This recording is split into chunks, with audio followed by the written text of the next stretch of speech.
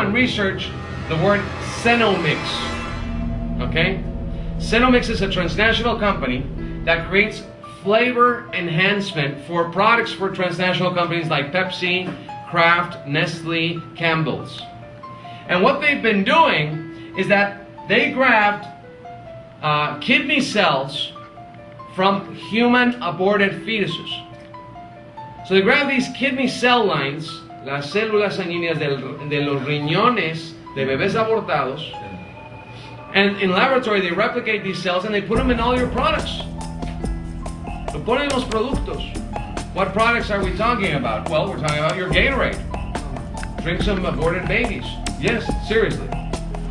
We're talking about Lay's chips. Yeah, that's why they taste so good, don't they? Pepsi products, all right? Tropicana juices, Dasani water, Minute Maid. We have to not consume anything from these companies. And tell them that we're not going to participate in their insane rituals.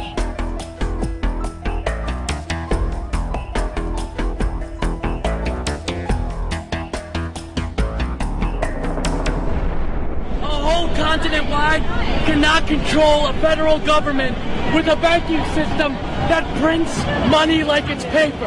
You can't even call it money anymore. Gold is money. Silver is money. Green dollars are not money. They're using inflation as a hidden tax to fuck the people. Prices go up. Do your wages go up? No. My wages didn't go up, but prices went up. Gas goes up, milk goes up, trains go up. How am I supposed to live? And this is all because our government prints too much money, starts too much wars, so they can sell their tanks, their guns, their missiles. Because that's all America exports. Is guns, missiles, and tanks. That's it. We need to bring production.